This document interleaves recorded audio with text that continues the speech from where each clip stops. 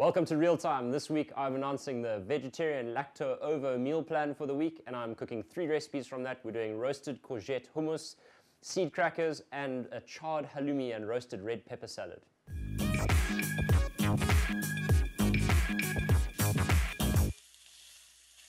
This week's meal plan is a medium to low carb lacto-ovo vegetarian meal plan. That means we include eggs and dairy. For dinners, we've got simple dishes like charred halloumi and roasted red pepper salad, pesto courgette with pan tomatoes and some grated cheese.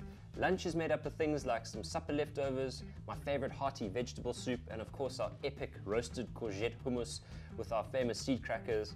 For brekkie, we've got simple things like boiled eggs, avocado, and the benchmark omelette. And there's also special attention paid to gut health in this meal plan. We've got things like milk kefir and sauerkraut to be added to your breakfasts. Now there are lentils and pumpkin in this meal plan, which makes it slightly higher carb than normal, but it is still most definitely a low carb lacto-ovo vegetarian meal plan.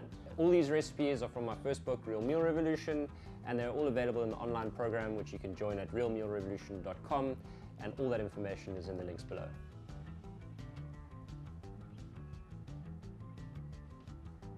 Courgettes, I think they taste really nice, but more importantly, they are much lower in carbs. First thing we're going to do is get our courgettes roasted. So we're going to cut them into big chunks, pop them in a bowl, crack of salt, good whack of black pepper, give them a good whack of oil, toss them around. You want to give them a good coating of oil so that while they're roasting in the tray, they're getting nice and caramelized on the edges, and you're going to get nice little bits of roasted flavor coming through there. Drop them into a tray lined with foil. Why do we line it with foil?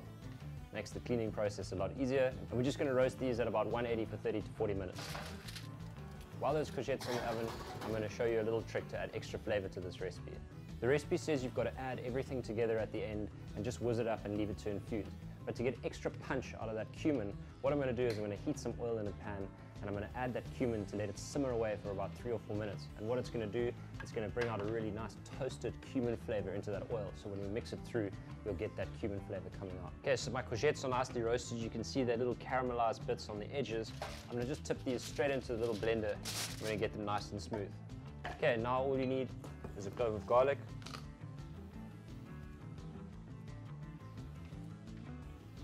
Now you can stop it halfway if you like. If you like it slightly more chunky, that's up to you. Smell that garlic. Tip that out. Another batch. This I'm going to leave slightly chunkier. Pop that in. A nice twist of lemon. And finally, the magic ingredient, tahini.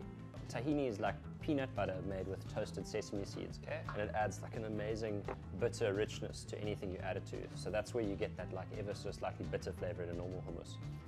Of course, a little bit more salt and pepper. And finally, another drizzle of olive oil.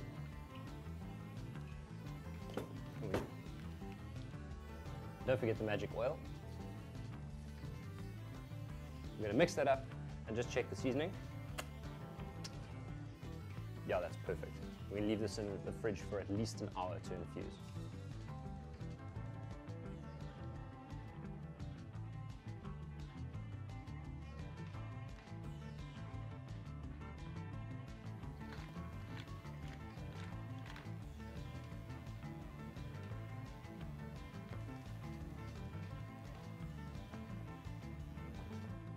So I'm going to show you how to make 2 variations of this recipe. I'm going to show you how to make a nice nutty chunky cracker, and then I'm going to show you how to make a nice smooth cracker. So what we're going to do is we're going to combine all the dry ingredients and then divide the batch by 2, and I'm going to take the dry ingredients of the second batch and I'm going to whiz them up in a blender to get them nice and smooth, and then we're going to add our water, and the smooth one takes a little bit more water because those ground nuts are a little bit more absorbent.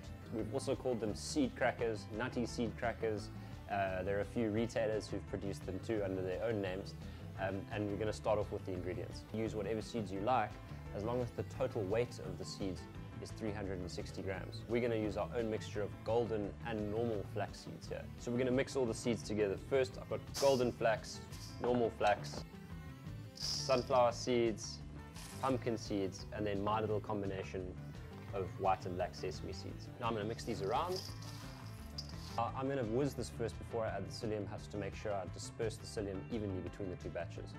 Next, I'm going to take half that batch and I'm going to pour it into my little blender. Once it's in there, I'm just going to give it a whiz. Now you could use a coffee grinder or a Magimix. I'm just using this attachment that came with my stick blender.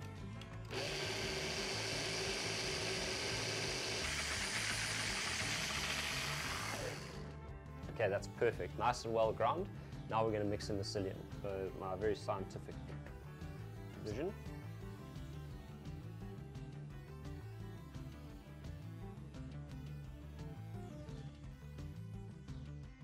I'm going to take the normal amount of water in the recipe and times by 1.5. So a normal batch is 400 mils of water. If we're doing a half batch, it's 200 mils times by 1.5. That's 300 mils in the smooth batch and 200 mils in the rough batch. So I'm going to mix that in. I'm going to leave it for 10 minutes for the psyllium to plump up and turn into a nice little paste, and then we can smear that onto the baking trays. So you can see it's come together really nicely, and this is a perfect sort of thickness for us to be spreading.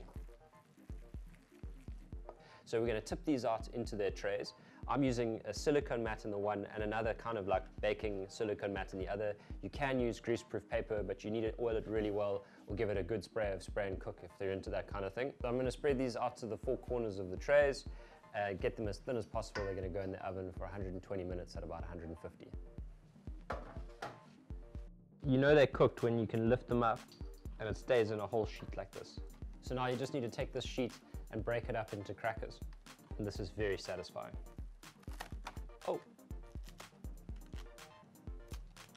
There we are. And you can store these in an airtight container for up to a week. Oh.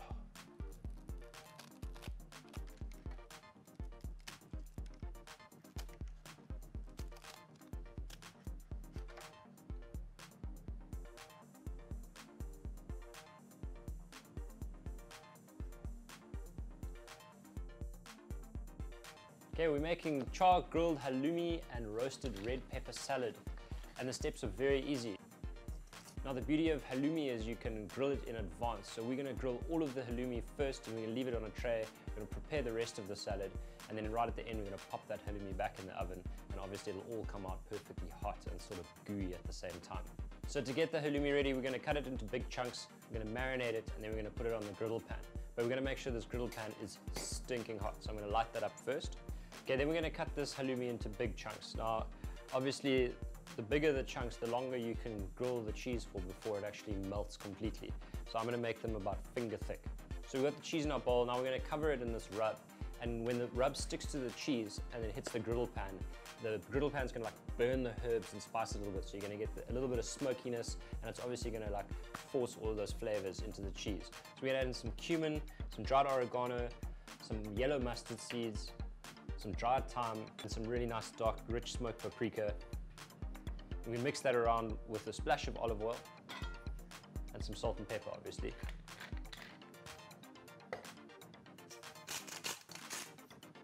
We're going to toss that around and give them a really nice coating.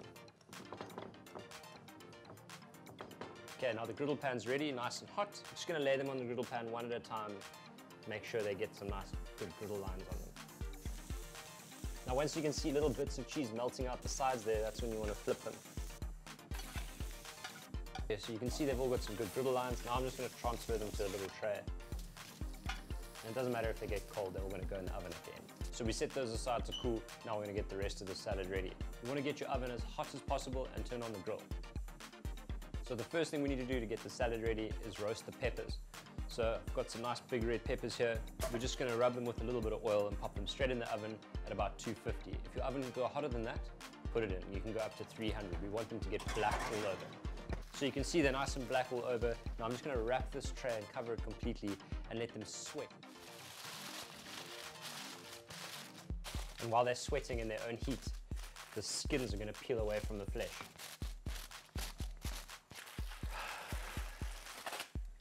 So you can see these have sweated nicely and the skin has come apart. So now we're just going to peel that off.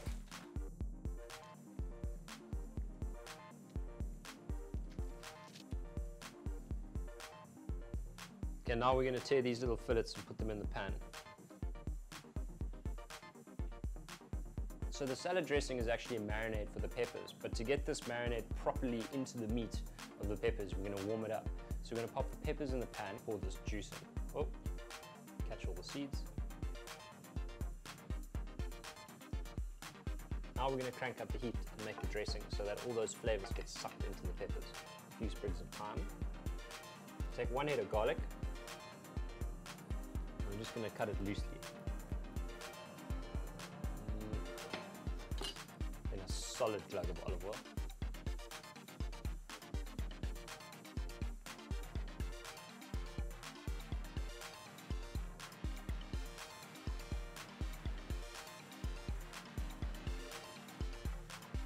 So the vinegar and most of the juice is sucked up and now it's just starting to caramelize in the fat. So we're going to turn it off the heat, let it cool, and plate up. Okay, so as those peppers come off the heat, we're going to pop this halloumi back in the oven to get nice and hot. And while that's cooking away, we're going to get the salad ready. So we're going to lay the peppers out on the platter. Beautiful rocket.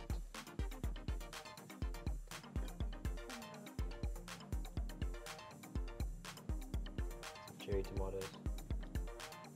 Okay, while this cheese is still hot, we're going to assemble it neatly over the salad.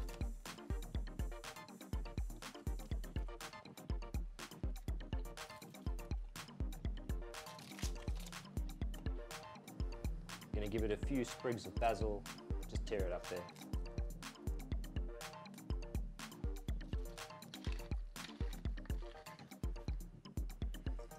A nice big splash of olive oil.